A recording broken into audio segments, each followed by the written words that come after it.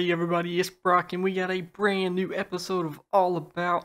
Hope everybody had a great week. Hope everybody's still staying safe out there. Today I got a wild one for y'all. I don't know if many of y'all have seen these or even heard of these before, but this is a Harlequin Sweetlips, or as other people like to call them, the clown sweetlips or the spotted sweetlips. Now, these guys act kind of like a grouper, but they're actually in the grunt family. So starting right into it, prices on them, you'll normally spend about $50 for them as a juvenile. Tank size, at the very end, you need a 180 gallon at least, a good 6 foot long tank because these guys do get huge. Now, if you do get one as a juvenile and you expect to upgrade your tank, I would at least get a 55 gallon for them as a juvenile. I'm telling you, they need a lot of room whenever they get bigger. Care level, tend to be expert only. A lot of people have a big problem with them feeding. A lot of times they don't do well going into the tank and feeding like frozen cubes and food that isn't live. So a lot of times people will feed them things like ghost shrimp and they love them, and it's like feeding a lionfish. Sometimes you got to keep feeding those live little bitty like minnows to them, and then eventually they'll start getting used to you and feeding on other things. So that's the main thing that would make them expert only. And then the other thing would be having such a big tank. You have to have a large tank to keep these guys because they do get huge. Temper, they're actually a very peaceful fish.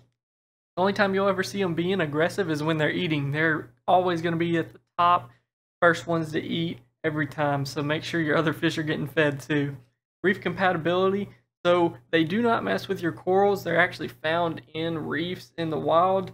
They're not going to mess with that kind of stuff, but the problem is they do see shrimp and other small fish as prey, especially when they get bigger.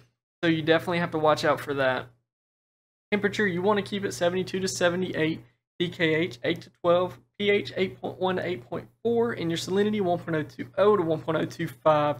All that's basic there. Max size, they can get a whopping 3 feet long. I mean, that's huge, especially for a fish you're keeping in your tank. And you can expect them to at least get half that within the first couple years of their life. So a lot of times putting them already in a really big tank will help you a ton because they can grow really fast. Colors on them, they start out with this brown and white pattern almost looking like a clownfish, but eventually as they do get older, you'll see them start to change and the brown starts to take over a lot. And then it's like their body turns white and they have black spots all over them. They almost don't even look like the same fish. It's really cool. Diet, they are a carnivore. Like I said, it's one of the most difficult things is feeding them. Make sure whoever you're getting them from, ask them what they've already gotten him to eat. The ones we've taken care of at the shop have actually done really well about eating. We've just been feeding them different kinds of shrimp, different kinds of clams, or little pieces of squid, and they've done really good about eating it. So definitely try everything you can to make sure this guy gets eaten, and sometimes you might have to feed him some live food to get him going. And also, like I said, as they do get older, they will see shrimp and other fish as small snacks for them. So make sure to put them with fish he's not going to see as a snack. Origin, they do come from the Indian Ocean. And compatibility, just ask. These grunt fish normally are in a pack. They're in like a school swimming around in the ocean. So I would not be surprised if multiples in a tank would work fine together. The only thing is eventually they get big. So if you get 3 of them, you're about to have 3 fish in your tank that are 2 feet long swimming around. So they're going to cause a tank to be really dirty unless you have a really good filtration system on it. So feed them really good, but also make sure you're remembering, hey, I might need doing some water changes or changing them filters out because they are heavy eaters. I know a lot of people say they do a lot better whenever they're fed multiple times a day, kind of like chromies. They like to eat a little bit, but a lot of time during the day. These guys, it's almost like you have to feed them a lot of times out of the day. Make sure you have a really good rock structure for them. You'll see in the video, a lot of times they like to hang back in the cave a little bit and kind of poke their head out and then swim in between the little caverns. And then other times they'll be completely out swimming around. So make sure you have plenty of options for him to be comfortable in your tank.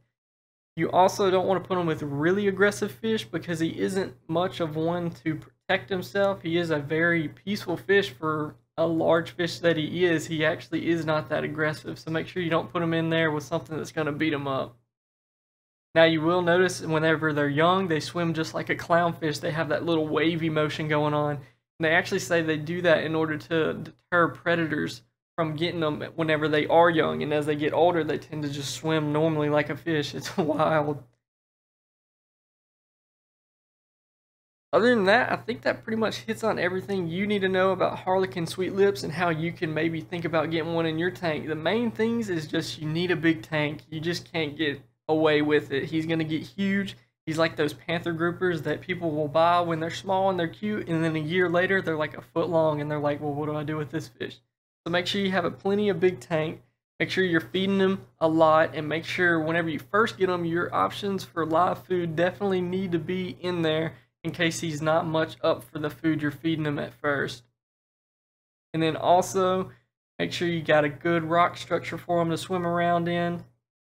Put them with fish, like I see them in tanks with other groupers, peaceful groupers like the panther groupers and tangs and angels and different fish like that, and they do really well. And I've also seen them in reef tanks because they're not going to mess with the corals, but it kind of limits you on what fish and creatures you can put in your reef tank if you wanted him in there.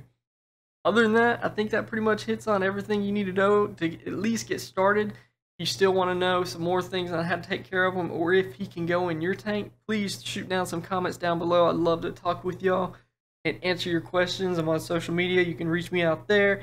Anything, I'll be there and I can help you out. Hope y'all have a great weekend. I'm glad I got to throw this video out there for y'all, give y'all something new. And make sure to like and subscribe. I got plenty of videos out there. I think we're hitting upwards of almost 200 all about videos. It's crazy. Hope y'all have a great weekend again, and I will talk to y'all later. See you later.